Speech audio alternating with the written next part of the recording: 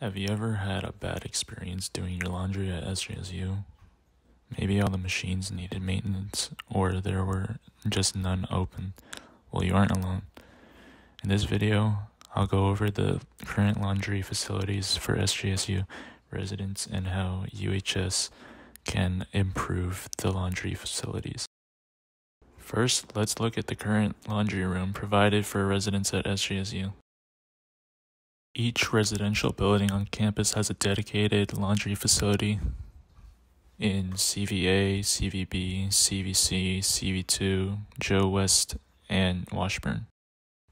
This photo is of a laundry facility at CVB. Generally, all the laundry rooms look similar to this. The washers are located at the bottom row, and the dryers are located at the top row. A student sent this video in, and it shows the typical thing you might see at the laundry rooms.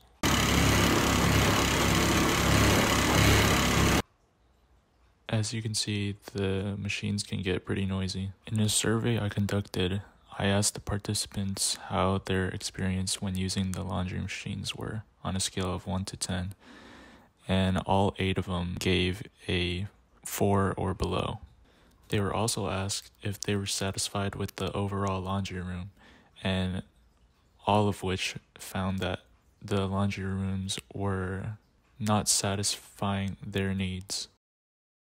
Many of the good things about the laundry room, such as the convenience, are heavily outweighed by the bad things about the laundry room, such as oftentimes the machines are broken and malfunctioning, and many students came up with some improvements they would like to see in the laundry rooms. One student brought up the idea of having free of cost machines. Although this doesn't fix the maintenance problems that are often happening, it will take off some financial burdens that a student may have. Another improvement a student wanted to see is having more machines due to the fact that there are not enough machines for a full building of people.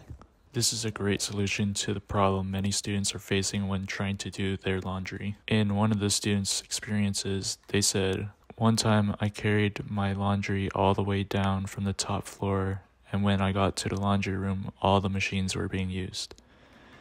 There were about 5 of the machines that were empty, but that was because they were either broken or out of service." I believe that with these shared experiences, students can get together and voice our concerns to the University Housing Services.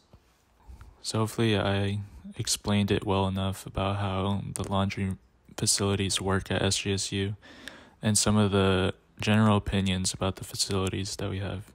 If you have any questions, feel free to ask.